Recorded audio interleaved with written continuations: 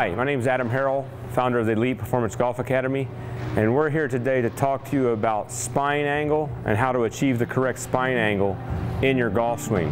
What we have here is a golf ball and a shaft sticking straight up from the ground vertical. If you don't have a shaft like this, you can use a mirror, a piece of tape, and just put that line straight up on the shaft. What we're going to do is we're going to get into your golf posture here. And you can see that when I set up to this ball, and I'm using a 6-iron, that my upper body is tilted just barely to the right of this line or away from the target. So if I was to take this club, you can see that more closely. Now when I go up to the top of my swing, the important part of this entire drill is that you go up to the top of your swing and make sure your upper body or your spine angle is tilted away from the target. So let's take a closer look at that. Okay, here we are taking a closer look, and we're looking at the setup position first. One of the things that we see at the Elite Performance Golf Academy is that a lot of players will come to us and they'll actually be standing straight up and down, and their spine will be perfectly over top of this yellow line or this shaft.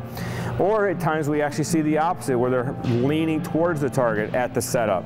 This is a definite no-no in the swing, and we know that because when we study the tour players, we see the ranges of how they set up, and there's a definite range of tilt away from the target when they start. So then we go from there to the top of the swing,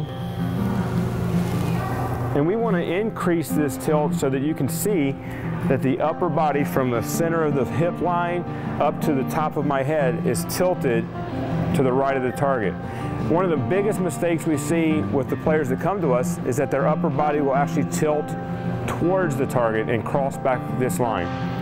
That is going to lead to some inefficiencies in your golf swings. It can actually lead to some injuries, especially in the lower back, one of the chief ways we see lower back injuries. So it's imperative that when you make your backswing from that setup position, you get tilted, or that spine angle is tilted away from the target. Make sure you try these things, and I'm sure that it'll help your golf swing.